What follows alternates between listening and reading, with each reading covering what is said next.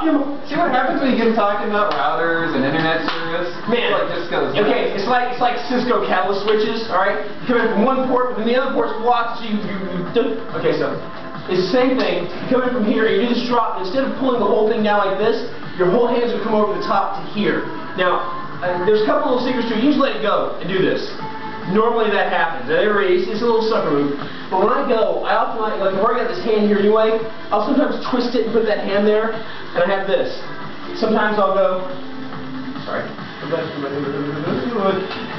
Sometimes I'll go from here and I'll go here, and then after it lands, I'll have this hand close to me and I'll turn into this guy. But the base, right? Okay. The base, aim for me. There you go, nice Asian boy.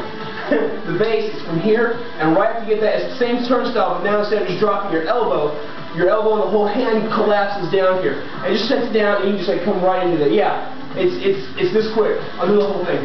You alright? Okay? So, just to let you know, we're going to that next week. You alright? I kind of whip through things. But you'll see that in every case of this,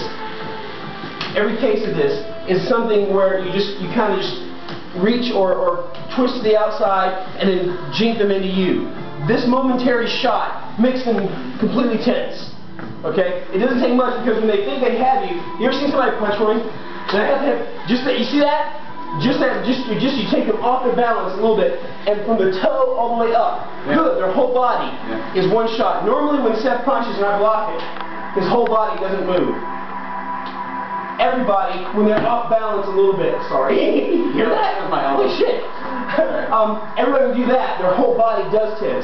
So you can actually pull off from here something, and then when you hit him here, the whole body moves. Yeah. All I did was just shoot his shoulder a little bit, and in that case, he's loose again. Just his upper body moved. But you see it a second ago?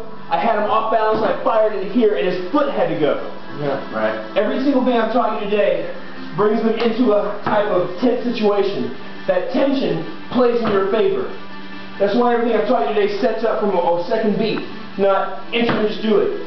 Make them commit to something, either the block, the punches, something, where I have that little bit of tension. Just for a split second, they're yours to control. The best way to take them, since they're usually erect spine, the best way to take them is down, and not so much back and forth if you can help it.